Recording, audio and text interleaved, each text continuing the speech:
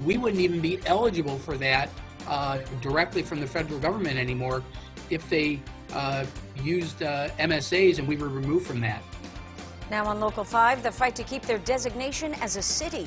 The possible new federal rules that could cost small communities big time.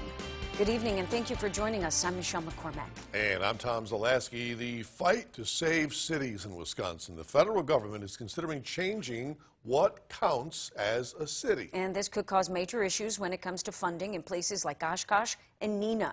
Danielle Zulkowski has more.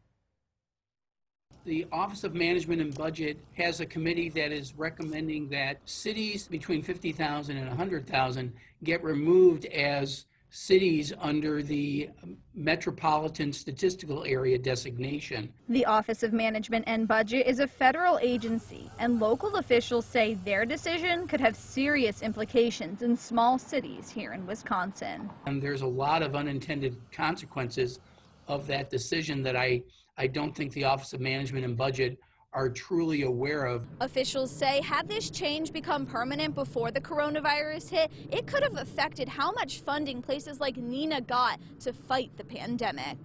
We get a lot of benefits with HUD dollars and with federal dollars, so it's important that we keep this designation.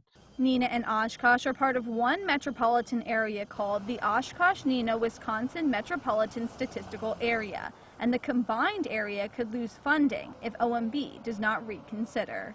Neenah would be equally impacted in a negative way, because even though the Office of Management and Budget correctly claims that they only use it for statistical purposes, the reality is that so many other federal agencies default to using the MSA designation for a lot of funding formulas. This issue has received bipartisan support from Senators Baldwin and Johnson and Representatives Gallagher and Grothman, who are asking the office to reconsider.